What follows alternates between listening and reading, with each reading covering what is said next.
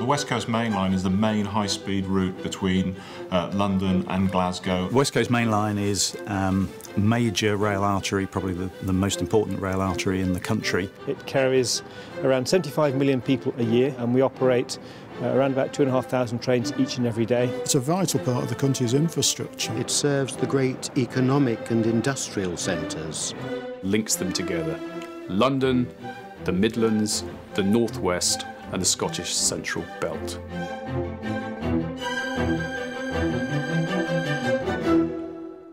Any railway line provides huge challenges to engineers. In the 19th century, particularly when the West Coast Main Line was being built, the challenge was simply working out the best way to construct the line. What was the best route? What was the best way to bore through these hills, to build viaducts across these ravines?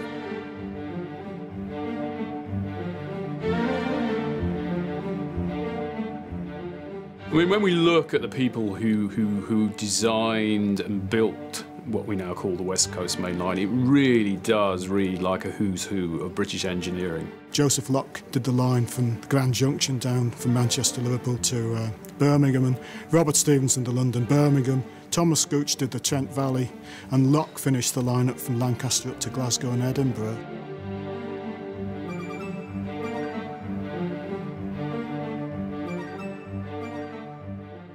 The West Coast Main Line was chosen for the first great modernisation, the Euston-Manchester-Liverpool electrification, which was completed in the 1960s and brought immediately the so-called sparks effect, a massive growth of traffic coming to the new, much faster services which struck the public imagination.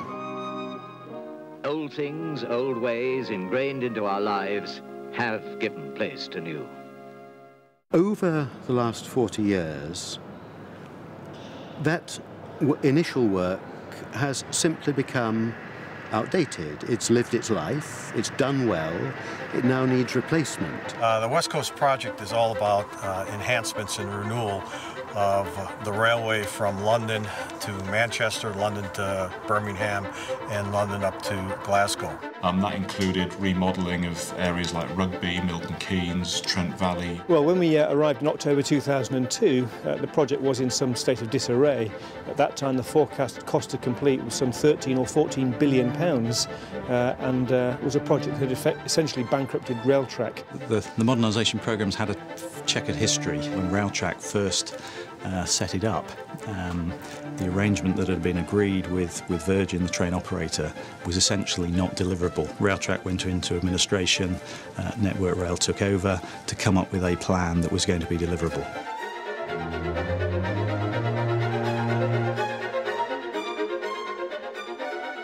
The West Coast Main Line was not built as an entity. The West Coast Main Line, although we talk of it as an entity, in fact is made up of all sorts of little bits and pieces built to serve different purposes. So if you take London to Glasgow, for example, that's made up of the lines of, I think it's 12 separate railway companies at one stage or another.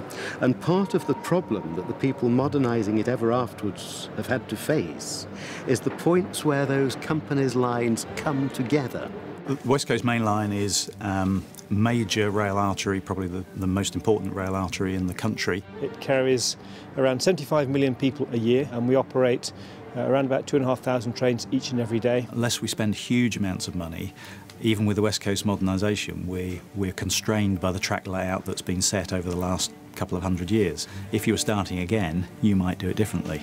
Literally, It's like surgery. We have to dismantle a railway, we have to rebuild it and hand it back to operating trains exactly when we say we're going to do that.